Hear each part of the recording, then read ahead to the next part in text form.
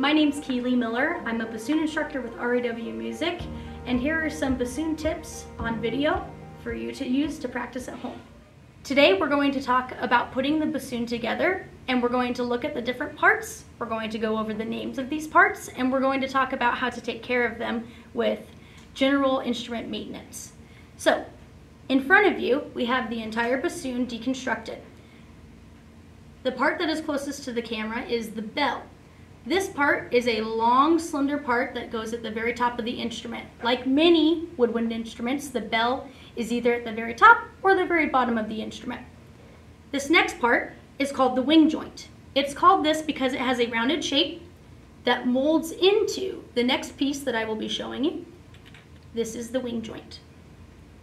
Next to the wing joint, we have the long joint. It's called that because it is the longest joint on the instrument. It is what fits into the wing joint. It has a very round shape, and the area with no keys fits right into the molded piece of the instrument. This next piece is the very bottom piece of the instrument. It is known as the boot of the bassoon. The boot has a very interesting inside.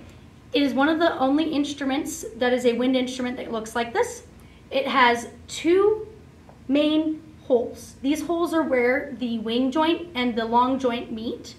In order to swab out this boot, it takes a very specific kind of method that I will show you in just a moment.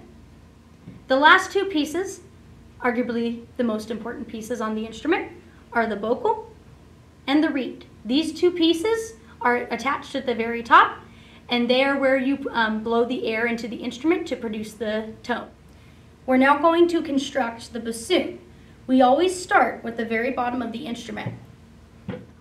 Attached to the boot is the long joint. The long, thin cork goes into the biggest hole of the boot.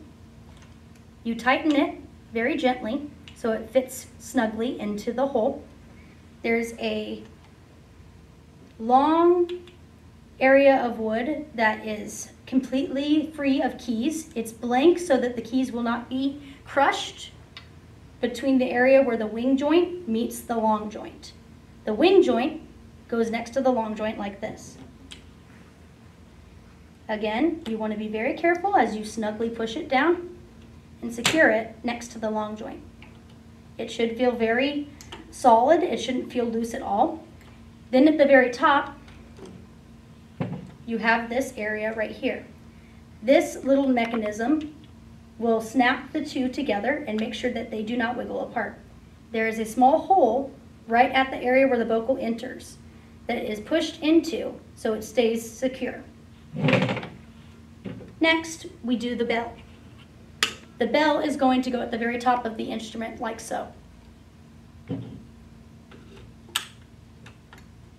You want to snugly secure it as before, and make sure these two pieces overlap. These two keys need to overlap in order for you to play your low B flat. Finally,